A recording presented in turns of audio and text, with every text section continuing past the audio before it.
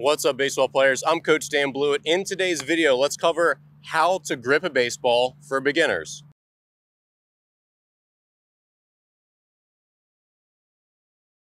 All right, so if you're new here, I'm Coach Dan. I'm a former pro baseball player. I was a pitcher.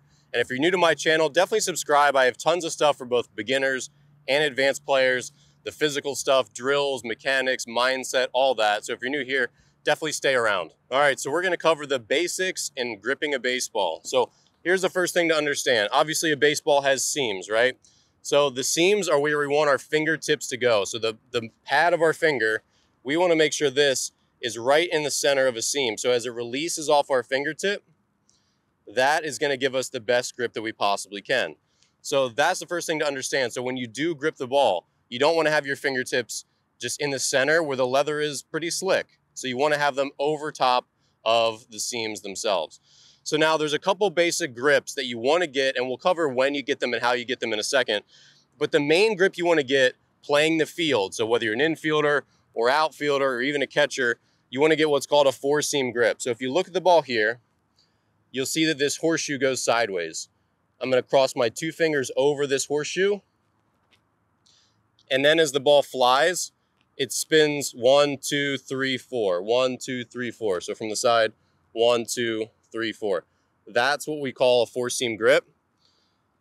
And basically a four-seam grip is gonna be, it's gonna have truer flight. It's gonna resist gravity a little bit better than a two-seam grip or any other like random grip.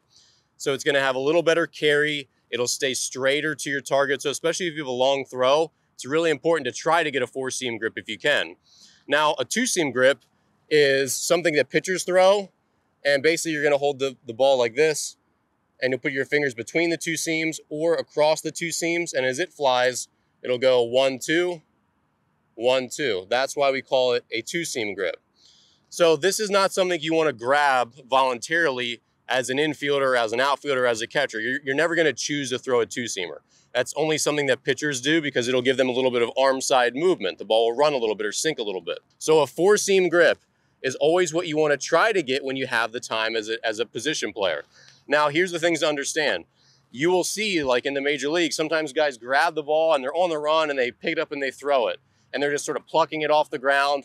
And whatever way they get it is the way they're gonna throw it. And that's normal. And sometimes the play happens so fast that you don't have time to get a four-seam grip.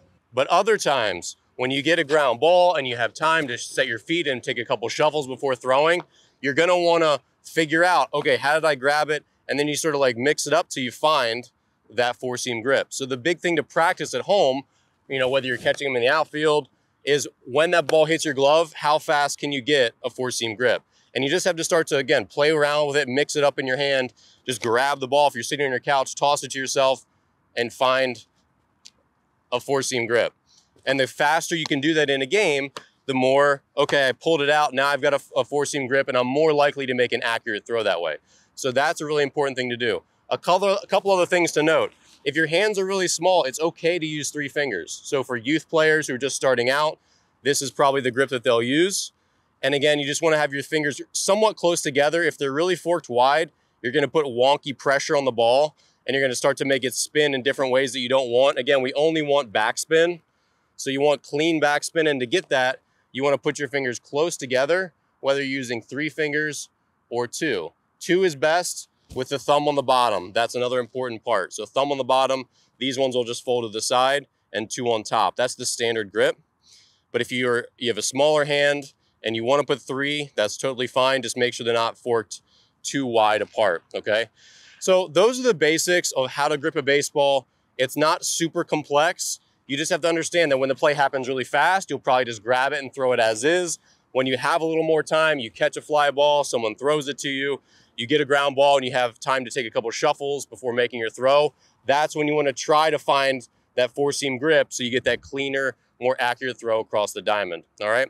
So thanks again for watching. If you're new to baseball, definitely subscribe and stick around to the channel. Check out my online courses and books, which you'll find those in the description below.